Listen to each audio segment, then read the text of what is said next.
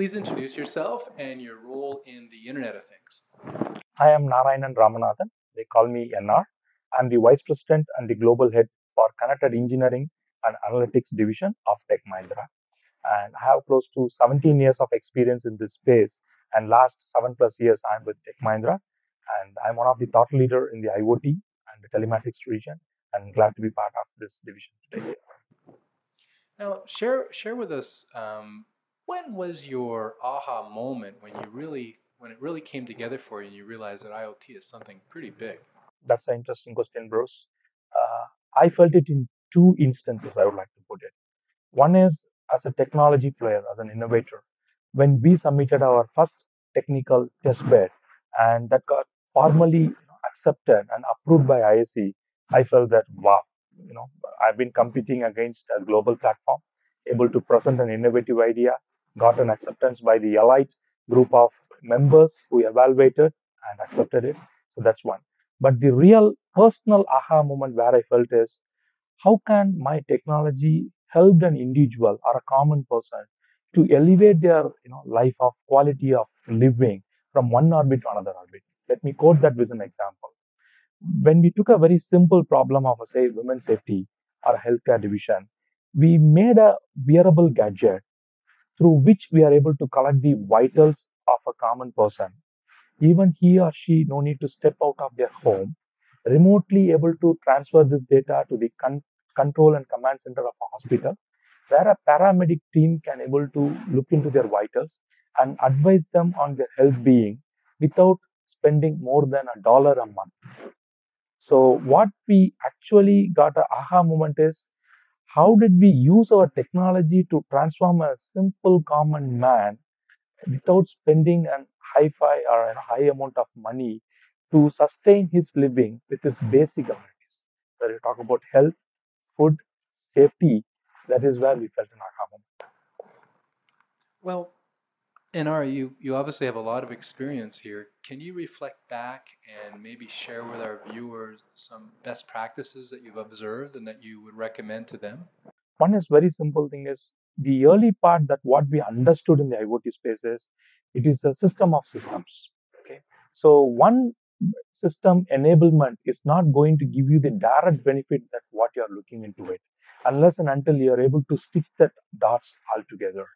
So what we also learned in the journey, or I would say a piece of suggestion to the fellow members in IoT is you be clear on your requirement, and there are already many tools and frameworks available in the market. So instead of you reinventing the wheel as part of recreating it, because our awareness is very limited, I would suggest if you can able to broaden your community of access and be aware of the systems that are available in the market, you can consume few of the products so that can be beamed in or brought in, and few can be developed for the customizations and rollout. So to achieve this best practices, what we did is we defined certain frameworks, certain processes, certain tools developed as part of Tech Mahindra. Few of them we consumed whatever is available from the market through our partner ecosystem and the alliance ecosystem, and we are able to deliver value to the customer.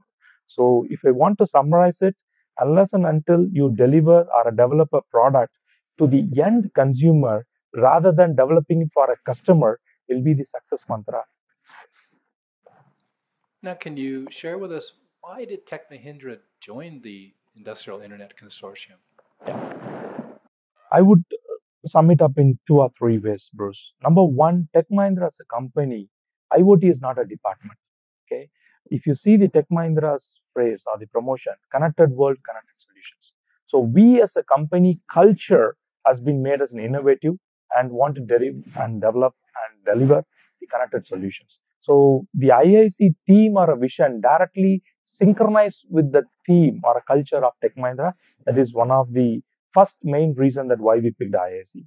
And second, the reason for IIC is we are the first Indian company who started our journey in IIC. So we want to be an early adapter so that we differentiate with our competition in this space. And the third area, most of the players who are being members in IIC when we join, they're already an existing customers with Tech Mahindra. So the cross leverage of knowledge and being a part of the elite group is what excited Tech Mahindra to join IIC. And how are you contributing then to the IIC? Yeah. There are multiple ways we are contributing. Let me just pick two or three for easy understanding. One, the testbed is one of the direct contribution where we went and declared to the world how a simple problem can be solved with an innovative technology or a solution. So we, along with Bosch and Cisco, we developed the first track and trace solution testbed, and it has been officially accepted by IIC. That is one way of contribution to IIC. The second thing is we now are taking the IIC standards and protocols being open to our end customers and helping them to educate how they can enable to prepare a blueprint for their entire IoT journey. Okay, so that is one way of proliferation that we are helping them to IIC to put in. The third way of a contribution is we are also participating actively in the steering committee and the groups which are in standards and the definitions, and we are sharing our best practices that we learned in the last 20 plus years of experience in the engineering space to the IIS.